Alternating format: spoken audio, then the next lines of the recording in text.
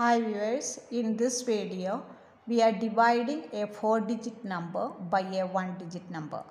The 4-digit number is 9028 and dividing this number by 7.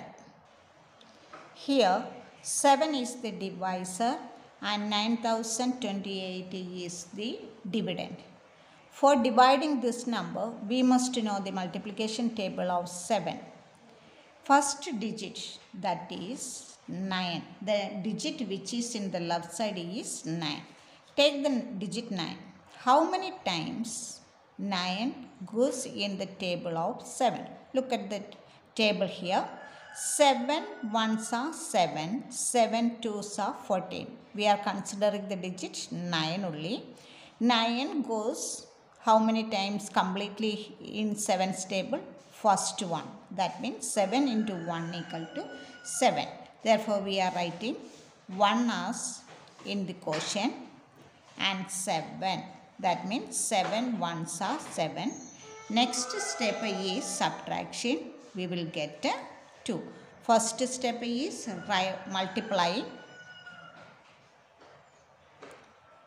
Second step we are subtracting. Now we got 2. Next step is bring down the next digit. The next digit is 0. Therefore we got now 20. Next step is bring down. 0 we wrote down. Now we got the number 20. How many times 20 goes in the table of 7? 7 2s are 14. 7 3s are 21. But 21 is the greatest number. Therefore, we take the number 14 because we need the number which is equal to 20 or less than or near to 20. Therefore, we will get a 7 2s are 14. Therefore, we have to write 2 in the quotient. 7 into 2 is 14. We are writing 14 down. Next step is subtracting. Now we got 6. Again, next step is bring down the next digit. We are writing 2 here. Now we got 62. Where is 62 in the table of 7? 62. Here we got a 63. Here we got a 56. We need the number less than 62. 62 less than number is 7 into 8 is equal to 56.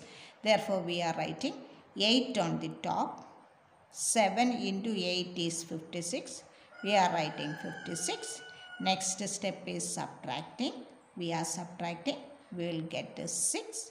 Again, the next step is bringing down the next digit. Next digit is 8. We are writing 8 down. Now we got the number 68. In the table where is 68? 70 is there, 63 is there. That means 70 is greater than 68. Therefore, we are taking 63. How many times 63 in the 7's table? 9 times. Therefore, we are writing 9 here. 63 in the down and subtracting 68 minus 63. Answer is 5. Here all the numbers are finished. Therefore, the quotient is 1289 and the remainder is 5. Next one is 6833 divided by 8. The leftmost digit, that is 6. But 6 is not in the table. 8. 8 ones are 8. 6 is less than 8. Therefore, we are taking the next digit also. The two digit together is 68. How many times 68 goes in 8's table? Look at where is 68. 68. After 64, we will get a 68. That means 68 is here. It is not, 72 is greater than 68. Therefore, we are taking the number which is less than 68. That is 64. 8 8s are 64. Therefore, we are writing 8 in the quotient. 8 we are writing 8. 8 8s are 64. Writing 64. Next step, second step is subtracting. We will get 4.